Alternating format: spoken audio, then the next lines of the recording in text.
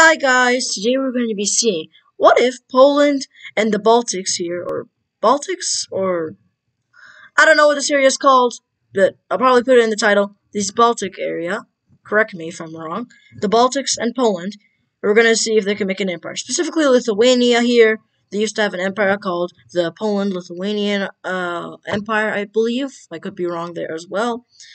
Correct me if I'm wrong. So today we're going to see what happens if this empire here, which is already pretty good, tries to expand. Okay, so this empire here doesn't like how narrow this place is. It wants to be thick. So, they decide that they are going to want to declare war on Belarus. And they do. Oh, and by the way, whatever is in red is this empire, the Polish-Lithuanian Empire. Whatever is in blue is being attacked by it. And this is Belarus in this case scenario. Okay, so now Poland and Belarus are going to what? I don't know what. Whatever. So Poland and Belarus are going to be fighting. Let's just do this. Okay. Poland and the Lithuanians probably they're probably going to do. Oh, yeah. Let's just spare it for now. They push into Belarus, and Belarus is not expecting this at all. Now, sure, they have a Russian ally here, but Russia is occupied. We'll just say that. It's occupied with some things. And Belarus's capital, I believe, is Minsk. It's like right here somewhere. So they start pushing, and Belarus's military is completely unprepared. So let's keep pushing here. They keep pushing and pushing deeper into Belarus until they are eventually stopped around here. Then Belarus attempts to make a counteroffensive here, and which goes pretty successfully. They trap some forces here and take them out. Now, Poland and the Lithuanians, or the Poland-Lithuanian Empire, it's not happy about that. It is definitely not happy. So, keeps pushing. They are now going to be more angry than ever. They start pushing even further.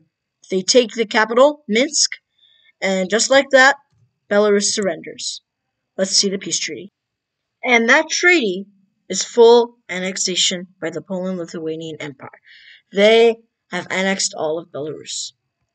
And they don't want to take over all these big countries like Ukraine, Germany, etc. They don't want to. They can, but that's expensive, and they want to save their money for that. So they want to take over a country that's nice, but not too small. They're looking right at you, Finland. I'm sorry.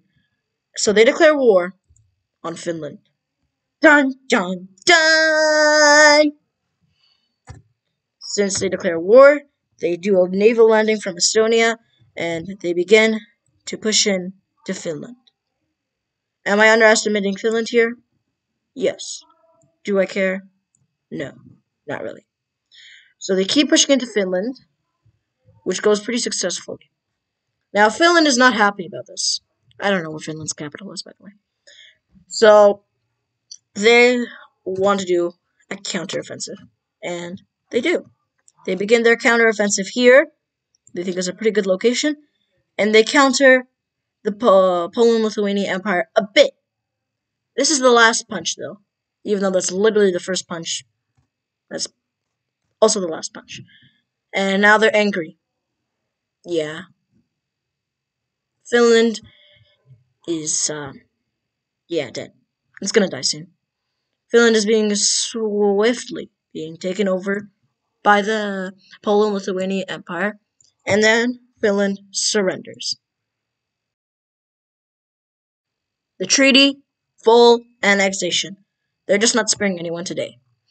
Now, they just want to take over all of the Nordics at this point. So, they declare war on Sweden. Let's see if this works. Yes. They declare war on Sweden. So, now that Sweden is going to be attacked right now, they push in from their bases in Finland, and Sweden is not having a good time. Luckily, I know where Sweden's capital is. It's here. I think it's... I'm not even going to try to pronounce it. They push in from the north with ease. Sweden was not prepared for this. The land of IKEA. They do a naval landing here, and they begin to push in. They're aiming for the capital, and these two fronts try to unite. And right now, Sweden is doing a counteroffensive here to stop them from attacking their capital, and they push this army here, back, and they do minor counteroffensives in the north. But sadly, that's also going to be the last punch. And the Polish-Lithuanian Empire keeps pushing, and this time they unite their fronts, but only loosely. But now they're getting more thick. And they keep pushing into Sweden. They're going to keep doing it. They're not stopping. It's a non-stop. It's like Blitzkrieg, but faster. Or slower, I don't know. And then they make a swift attack for the capital, which I believe is here. Sorry if I got it wrong, Sweden. And Sweden surrenders. Let's look at the peace treaty. Yup, you've probably guessed it. Full annexation by the Poland-Lithuanian Empire. Now, they feel strong enough to take over a big country. And they want to get some revenge. Well, specifically, this dude over here, Poland. And they decide that they want to attack Germany. And that is exactly what they are going to do. So, they begin a push into Germany, which is pretty swift, and they try and attack Berlin as quickly as possible. But it is stalled because Germany is not a weakling. And so they just try and take over the north of it, which goes pretty successfully.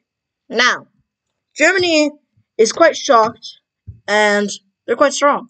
So they do a huge counteroffensive here, and they even begin to touch the border with the Polish-Lithuanian Empire. Luckily, here is where it gets good for the Polish-Lithuanian Empire. They start pushing and further into try and capture Berlin, which is their main objective right now. And they successfully encircle this big amount of troops, including the city of Berlin, which is like right here. And even after fierce resistance, they take it over. Now they're just trying to take over Frankfurt, which is an economic capital of Germany, which they do so successfully. And then Germany, sadly, well, not sadly, but surprisingly, that's the word, is taken over and has to surrender. Let's look at the peace treaty. And you kind of get the drill by now. Full annexation. Now, they just want to grow a little bit stronger until they become a world power, basically. So, they decide they are going to invade Czechia and Slovakia. Or, if you want to call it, Czechoslovakia. So, this is where the invasion begins. They start a small push here in Czechia, right about there. They get closer and closer. I believe the capital of Czechia is Prague, which I think is right here or something. I don't know about Slovakia. Anyway, the Polish-Lithuanian Empire is able to cut off some troops here, which they swiftly take over. And then they keep pushing into Slovakia. And then in Czechia here, they are aiming for the capital. And there's nothing Czechia can really do here. I mean, when you have an empire this big coming after you, I don't think you can do much. They split Czechia and Slovakia in half, just to so they can't help each other, I guess. And Slovakia falls. Czechia is still trying to resist, but Polish-Lithuanian Empire captures Prague, and Czechia surrenders. Now let's look at the final peace treaty of this video. And of course, why is anyone surprised? Full annexation. Now, this is the Polish-Lithuanian Empire now. This is their final form. Thank you guys so much for watching. Please like this video. Subscribe if you want. I mean, I can't force you guys to do anything, but I just hope you're enjoying this. You enjoyed this video. And this is a very buff Polish-Lithuanian empire. Not what it used to be, but pretty buff. And hope you enjoyed this video. And have a great day, evening, or morning. Bye.